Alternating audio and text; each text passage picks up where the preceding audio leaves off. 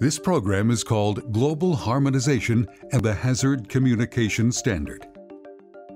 It is designed for those who work with chemicals and for emergency personnel who respond to incidents in which chemicals may be involved.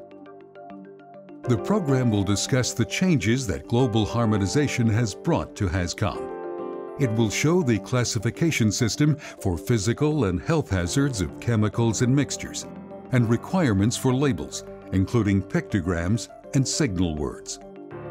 The program will also examine what are now called safety data sheets and show how the format has changed from material safety data sheets. The Global Harmonization System of Classification and Labeling of Chemicals, or GHS, provides a logical approach to defining the health, physical, and environmental hazards of chemicals, and for communicating that hazard information on labels and safety data sheets.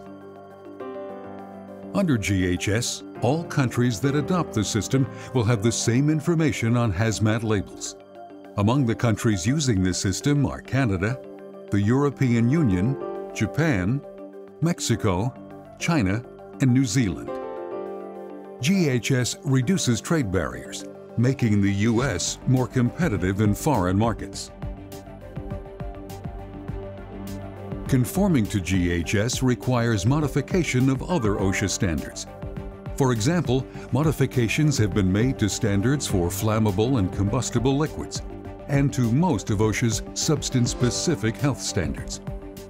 Other U.S. agencies adopting the Global Harmonization System include the U.S. Department of Transportation, which already uses the UN Model on Transport of Dangerous Goods, the Environmental Protection Agency, which regulates pesticides, and the Consumer Product Safety Commission.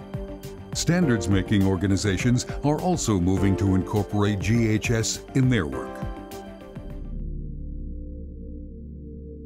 Labels use both text and pictograms to portray the hazards of chemicals, making the hazards easier to understand.